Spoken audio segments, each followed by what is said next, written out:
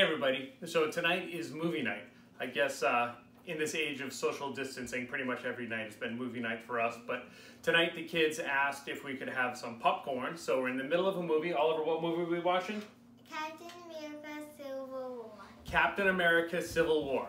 So we put it on pause so we can make some popcorn. I'm a huge fan of popcorn. I love going to the movies. I like movie theater popcorn a lot, but if I'm making it at home, I like to make it in a pot. I really like that I can control what goes in it, the shape and size of everything.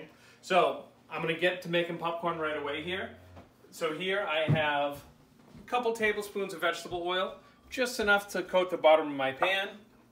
And I have a little less than half a cup, about a third a cup of popcorn kernels. Put it on, turn it on, toss it really quick. So the oil, and then I'm gonna cover it. The oil is there to help with the heat transfer. So the oil is going to coat all the popcorn, and it's going to help as heat makes its way into that popcorn. Each little kernel of popcorn has a little bit of moisture in it. As that moisture gets to its steaming point, that's what makes the kernel burst, and you get all that popcorn in there. So when I make popcorn at home, it's all about real butter and salt. So over here, my daughter Lucy is, what are you working on? What's in there? Kosher salt. Kosher salt. And what are you doing with it? I'm making it fine. Yeah, you're making it super fine. So when you go to the movie theater, you don't actually feel the crunch of the salt. So I like it when it's really fine and mixed in. What is that tool you're using? A mortar. A mortar. And pestle. You got it. So the bottom part's the mortar, and this is the pestle. Awesome. You can keep going a couple more times until it's done. The most important part of this whole operation is right here though. So this is our butter. I'm going to get it melting a little more. But when we go to the movie theater and we get butter on our popcorn, it's not actually butter. It's some sort of vegetable oil with colors and flavors and all sorts of other things in there. We're using real butter. Growing up, whenever I had popcorn, I would pour, my parents would pour butter on top of the popcorn, and all of a sudden the volume of the popcorn would shrink because it got all soggy. The reason that happens is because of the butter has a lot of water in it. So what we're going to do here is we're actually going to let the water simmer out of our butter. So it's just about melted. We're going to let it sit there until it almost stops bubbling. While it's bubbling and steam is coming off, you know that that water vapor is coming from water that's inside the butter. Once you don't see any more water vapor coming off, I'm going to shut it off and let it sit. You might find that some of the milk solids that are in there start to brown a little bit, and that's all right. It's really, really good flavor. I am going to give my popcorn a little shake really quick.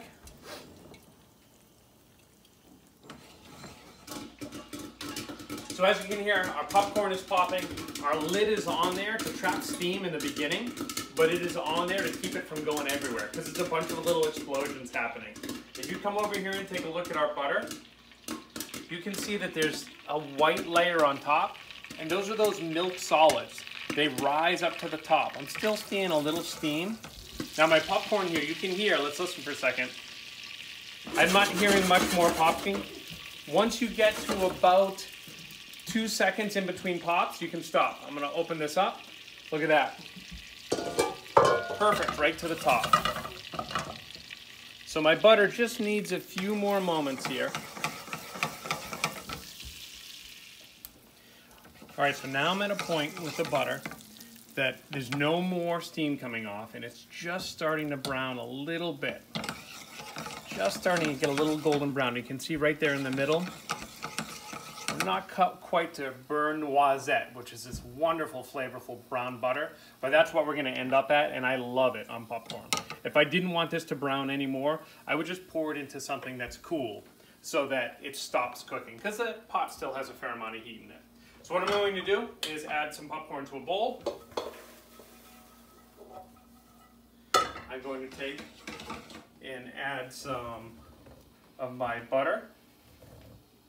Now, if you listen, you shouldn't really hear anything because I'm not melting any. I'm going to toss this a bit. I'm going to grab Lucy's salt over here. Now, I didn't use all my butter. That butter is wonderful. It might look like I put a lot of salt on there, but it's really, really fine. So there's lots of surface area, so you're gonna taste it right away. We try it. Pretty good. Oliver, come over here. Yeah. Try a piece and tell them what you think.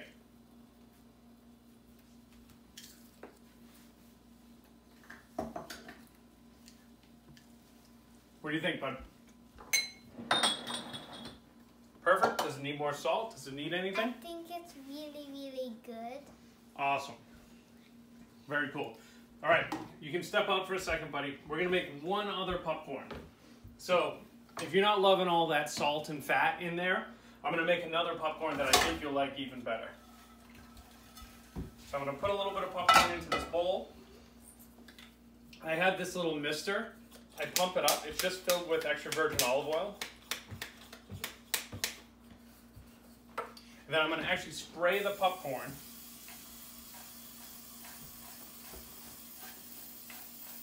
And all that spraying there was like half a teaspoon of oil. I'm going to take a little bit of rosemary, which we did earlier in the mortar and pestle, a little bit of fresh cracked black pepper, and a little bit of real Parmigiano Reggiano cheese.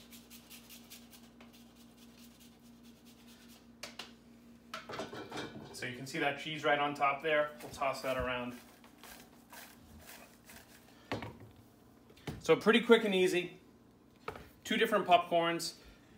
Be creative. You know, if you have popcorn every night, you're gonna get sick of it. But if you put some macaroni and cheese on there, it's really, really good. You can put something like this, olive oil, any sort of herbs or spices or anything. But thanks a lot for watching. Hopefully you enjoyed it and learned a couple things along the way.